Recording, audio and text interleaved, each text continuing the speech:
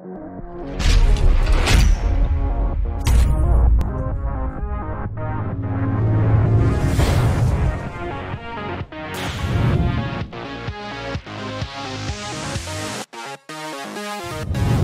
welcome back to Bar. Today we're going to take a look at a game called Rolling Bird. It's free off Steam. It's pretty fun. If you ever played Rolling Thunder back in like the NES days and arcade time frame, I think Tengen made the NES version, not sure. But this is a free game, came out in 2018, called Rolling Bird. Has more like a Commodore 64, IBM EGA kind of look to it. So you have the options here. Has controller support. You just have to do the inputs and map everything out initially. Hold them. Our dimension developer is Haijong Park. Publisher is Psychoflux Entertainment. So go to start, press up. Get mouse out of the way.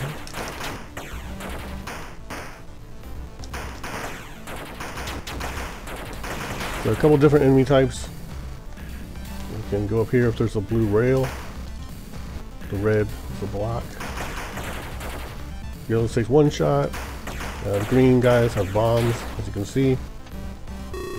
Get ammo up.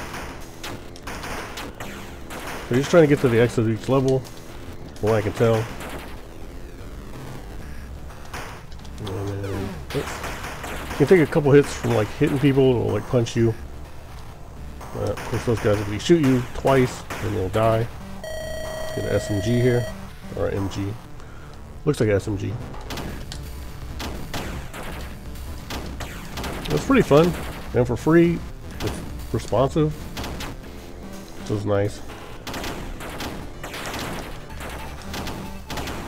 Then you can hide in any of these doors you want.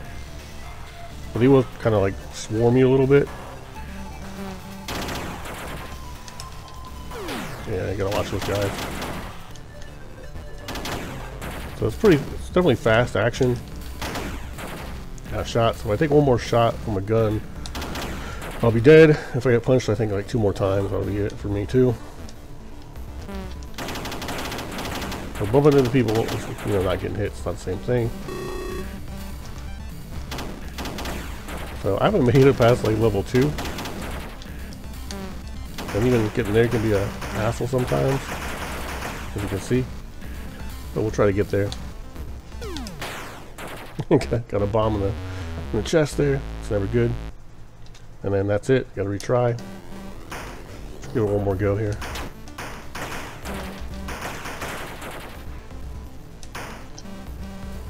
So I tried the just run through it. That doesn't really work. You kind of really get aggressive.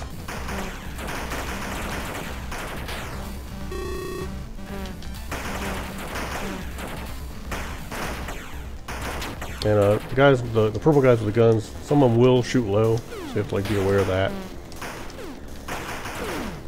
And it's getting punched up and shot. The end. But really, it's pretty fun, and it has a kind of like keep on playing gameplay. So it will get frustrating after a while, like anything else. If you don't get very far, like me. I've only been to level 2. But this time I would play again. So I grabbed it last night. Thought it was pretty good. But if you like this type of game, kind of like that old NES difficulty. So a little unforgiving, but it looks good. It plays good. It's pretty responsive. Has scoreboards, stuff like that.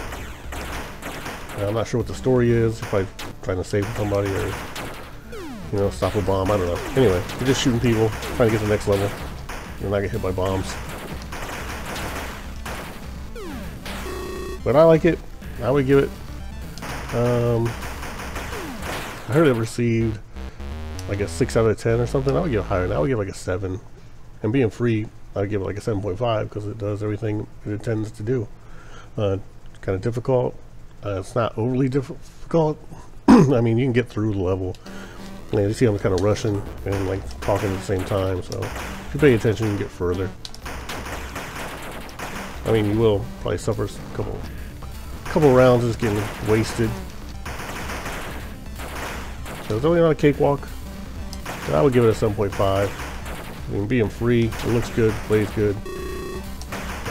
That's why reviews, I guess, aren't very long, because that's all you can really say about them, right? Thanks for watching, Triple R. Have a good day or night, wherever you are. Check out Rolling Bird on Steam for free.